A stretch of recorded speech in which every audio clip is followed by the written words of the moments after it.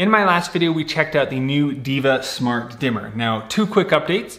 One is you can now go into the app and adjust the LED status. So if when the light is on, you don't want the light bar to be there, you can turn it off. Or if when the lights are off, you don't want the light bar to be there, you can turn that on or off as well, which is pretty cool. The second thing is I've been using smart dimmer switches in the house for many years now, but today was actually the first day my wife ever used the dimming capability on one of these switches. She said that the Diva Smart Dimmer is just way more intuitive, being able to quickly adjust it like this instead of having to push a button a bunch of times to get to the brightness level that she wants. So there you go. If you haven't decided if it's a great switch or not, maybe that will help you out. Well, today we're going to be checking out the new Claro Smart Switch from Caseta by Lutron, and we're going to show you how you can set it up on a single pole or use it in a three-way with a mechanical switch as well, which is a cool new feature between the Claro Smart Switch and the Diva Smart Dimmer. But the Claro does require a neutral wire, so we'll get all into that. Let's get this unboxed. So first up, you can see that this packaging is blue, indicating that it does work with the Caseta system. Over here, it works with lighting 5 amps and fan 3 amps. So it's really great that you can control either of those with this smart switch, but there will be no fan control or adjustment of speed. So if you want that, you still need to get the fan control smart switch. Down here, it can unlock more features with the Caseta Smart Hub. Now you don't need to have that unless you want to use voice features and connect it to the app. You can use this switch with other Pico remotes. So if you had a switch somewhere you wanted to add a three-way to, you can just buy a Pico remote and pair it directly to this to have that control. Down here you can see the model number. You can install it in 15 minutes. And then here the neutral wire is required for this smart switch. And then here is the ways in which you can use this. You can set this up on a single pole, wired or wireless three-way, and multi-location capable with an accessory switch or Pico remotes. So a lot of features there. Let's go ahead and unbox this. Now, these packages are kind of hard to get into, but I heard if you just like squeeze it like this, it breaks it so that then you can get into it. Kind of worked. There you go. So here it comes with 5 wire nuts, 2 screws, and a small wire nut. And then here we have the switch with the simple light right there. And then on the back, you can see that it has the ground, the blue, the black, the red, and the white. So let's go ahead and get it set up. We're gonna cap off the blue for a single pole location. And then we will use these as the line and load and the neutral wire and ground. And these are also a little bit smaller than some of the other switches that I have, so that's really great to see. Let's turn off the power. Next, we're going to remove the plate and remove our existing light switch. Now we're going to check with our voltage tester that the power is off. Looks good. Now next I'm going to match up the wires. So here we have the load, here we have the neutral, here we have the line, and ground. Now I'm going to do a little tug test, make sure everything's looking good. Hopefully you don't have this much going on in your box. And now we're going to put it all back. Now we're going to screw them in, put the faceplate back on, and turn on the power.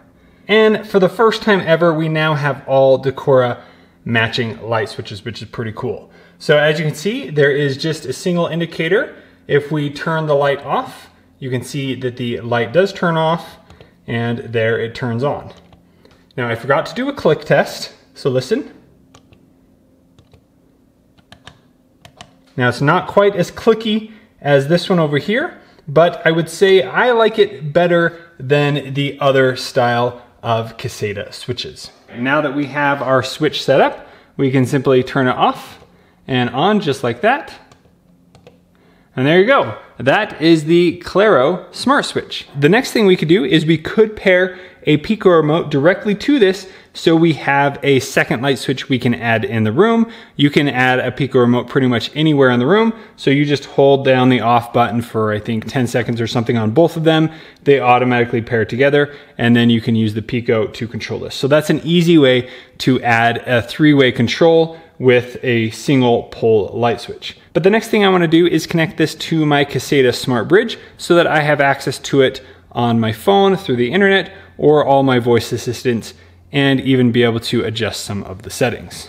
So here we're in the Lutron app. I've already set up my Caseta smart bridge. We're just going to select the settings here and select add device. And then here I'm going to tap on the in-wall dimmer, switch, and fan. So we're going to tap on that. And then I'm going to hold down for 10 seconds on the off button. Once it's flashing, it's then connected it to the smart hub. And here we're going to add it into the kitchen. And let's see, this is a pendant light over the table. Perfect. So we're going to tap next, and now it's adding that device into our system. And here it's doing some final programming, but we can now tap on the table pendant, turn it on just like that, and turn it off.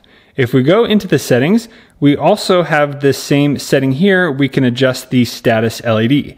So let's say we want the light on when it's on, and we want it off when it's off. We have those options, or if we want it off when it's on and on when it's off, we can adjust all those. So I think that's really great, especially if you don't like having a little light in your room at night. So we're not going to adjust the settings there. So now that we have this, let me go ahead and set this up with my other Pico remotes here in the room. So here we have the kitchen Pico remote. I'm going to hit edit. I'm going to choose devices, and there it is already controlling the table pendants. So that's great. And then I'm going to go to this other one, the deck Pico, edit that one. And I'm going to add the table light to this just for fun. So now let me show you what that has done. Here we have the switch. I can turn it on, turn it off. The table light turns on and off. And let's go ahead and turn off the can lights here. So now I'm going to go to the kitchen Pico remote. And here when I turn on the lights, it then turns on the can lights and the table light. And this is a dimmer, so if I try to dim, it's only dimming the can lights because the smart switch doesn't have the dimming capabilities. Let's go ahead and turn those off, and you'll see both of them turn off. And lastly, here's the deck light, so I can turn on the deck lights, but also when I push this button, it can now turn on the kitchen lights. There you go. That's one really cool thing you can do with the Pico remotes, is use them to turn on and off any of the Caseta switches that you have. Now let's go ahead and show you how you can set this up in a real wired three-way situation. Now before we get into the actual wiring of these, let me explain how you can have these set up in a three-way light switch. So down here on the end of the three-way, that is my location 1, and right here is location 2. So location 1 is where the line comes in, so that's where the power comes, and then location 2 is where the load is, where it sends the power to the light switch. So if you are using the Claro or the Diva dimmer switch, this is how you can do it. So you can actually have it set up on location 1. So location 1 could have the Claro or the Diva, and that's where it would be controlled from. And then over here on location 2, it can have the mechanical switch. So you can turn it on and off, and everything works fine, but the dimming or the main controls are down at the other end. So that's one way to have it set up. The second way to have it set up in a three-way with mechanical is you can actually have the Claro or the Diva at location 2. So you can have the mechanical switch stay at location 1, and you just change the wiring so that the location 2 is where you have the smart switches, and then they can adjust the light and everything. And for me, that would be nice because then it would match the style over here and kind of look a little nicer in this room. And then you can have the dimming controls right there. So that's really cool that you can use Claro or Diva in the 1 or 2 locations for a three-way switch. Now the third way in which you can create a three-way switch is using the Claro or the Diva switch on one end and then having a Pico remote on the other end. Now to do this for both of these switches, you will have the actual switch location at location 2, and then you will have the Pico remote at location 1. Now this is the only way you are able to do this if you want to have the dimming controls at both ends, is to have the actual switch at location 2 and having the Pico dimmable remote down at location 1. So there's a bunch of wiring guides on how to do all of this, but let's go ahead and wire this up in location 1, and so that then we can keep the mechanical switch down here. All right, so here I'm going to take the Claro or the DVRF5NS and place it in location 1. So first let's connect the ground. Then we will need to do the neutral wire. So then on the old switch, you're going to find the wire that is attached to the black. That will be the hot. That is going to attach to the black as well. Now we're going to take the blue and attached it to the off color traveler wire. So here it's going to be the white. And then we're going to take the red and attach it to the black. All right, and that switch has now been wired. Now let's head down to location 2. All right, so here on location 2, we are now going to remove the load wire, and we are going to remove the black traveler wire. And then we're going to cap these two and the jumper wire together. And then we're going to take the jumper and attach it to the black screw here on the 3-way switch. So here we have the white traveler wire that is connected to the blue on the Claro switch. And then we have the black connected to the jumper, connected to the load, as well as the black traveler wire. Turn on the power, see how that works. All right, so here we have the location 2, and it's able to turn it on and off. And here at the Claro switch, we have off.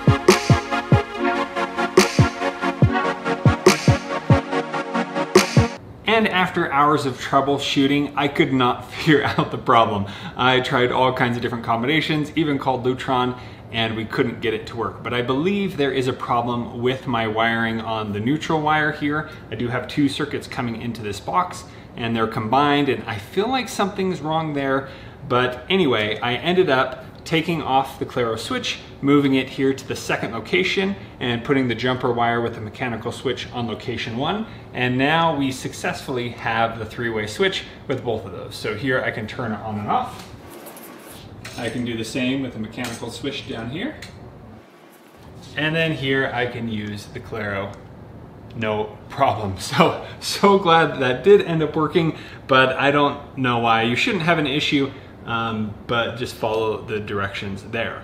So the wiring we have here at the mechanical switch is I have the line coming in, connecting to the jumper and the black travel wire, and then that is all connected to the common. And then here we have the white jumper wire going to the other side. I don't have a ground or anything over here, and no neutral on this side.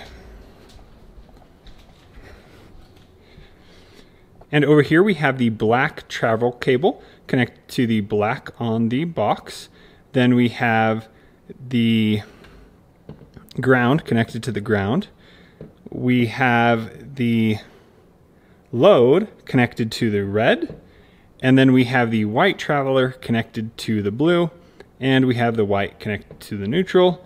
And that is how it should work. So now let's go ahead and try the Diva switch and see if it's as simple. All right, now the wiring for this will be very similar. The only thing is you do not use the neutral wire. So here we're going to connect our ground, connect the load wire, connect the black to the black, and then here we're connecting the other color traveler to the blue. So it could be red or white. And the neutral just stays there. We don't touch it at all. And then here at location 1, we have the line or hot that is coming in. It is connected to the jumper wire as well as the black traveler wire, and those are connected to the common on the mechanical switch. And then we have the white traveler wire that is connected to the brass, and this goes to the blue cable on the switch. And once I turn the power back on, everything is working. Awesome. So let's go ahead, try power it off. Works great. Power it on. Try dimming.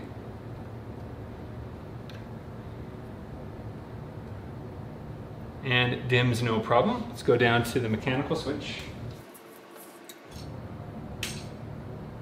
Works perfect. And that will turn on to whatever the dim setting is set on the slider. So let's go turn this down to very low.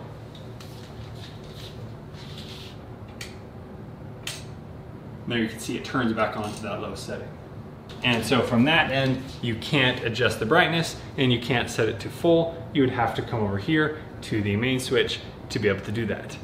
Now before I wire the Diva on the other end at location 1, let me show you how you can control the brightness over there. Now the only way to do this right now is through a Pico remote. The accessory switch that is coming out will not have dimming capabilities. Let's go ahead and show you how you can wire the other end to put a wall plate bracket and a Pico remote. This can only be done by having the Pico at the location 1 and the switch at location 2. There weren't any other schematics to have it the other way. So where the line or the hot comes in, that's where the Pico remote goes. And where the load to the light is, that's where the switch goes.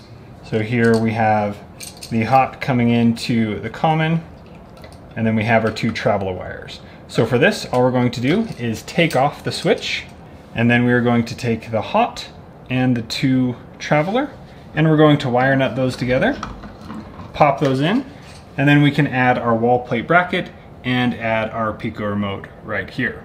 Let's test it out. Power's back on. Let's turn on the light. Turns on like that. Here we can dim the light. And then we come down to our Pico remote. Turn it off. Just like that, turn it on. Let's do the dim level. And then we even have a favorite level that we can choose with the Pico remote. Let's turn it full brightness. And there you go. That is how you can use a 3-way with a Pico and the Diva dimmer switch. Let's try the Diva on the other end and a mechanical switch on this side.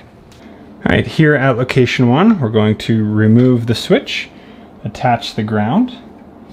Then we're going to attach the line to the black. We're going to attach the white to the blue, or the miscolored wire. And then we're going to attach the black traveler to the red. We're going to take our white traveler and put it on the brass here.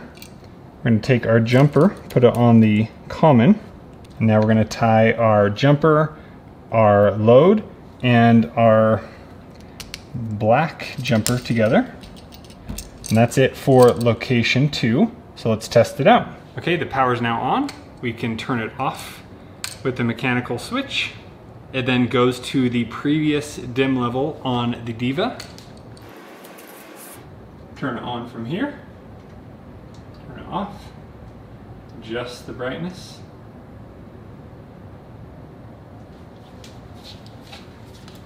And one more time, turn it off and turn it on. So everything works great. Works so much better without that neutral wire. So really, I think it was some problem with my wiring, why the Claro didn't work in that 3-way with a mechanical, but I did get everything except that one to work. And that is how you use the new Claro Smart Switch in a single pole, 3-way with a mechanical switch, and a 3-way with a Pico remote. And that is also how you use the Diva Smart Dimmer in a mechanical 3-way from both ends, as well as with the Pico remote. So I really hope this video was helpful in understanding all the different ways in which these 2 new smart switches can be used within the Caseta ecosystem, which I'm very happy to have. I love the new toggle style. Like I said, my wife thinks they just look a lot better and it's so much easier to use the dimmer. And I love how you can set it and then turn on the light without having to go from all the way up to the top or all the way to the bottom. It's just really nice to have all those features. Now there is one more feature I failed to show off in the Diva video, which was the click and hold to turn off. So if we click and hold and then wait till it flashes, there it's flashing. And now we can walk out of the room while the lights are on, and then after a few seconds, the lights will turn off. So here it's flashing. I think it should be turning off soon.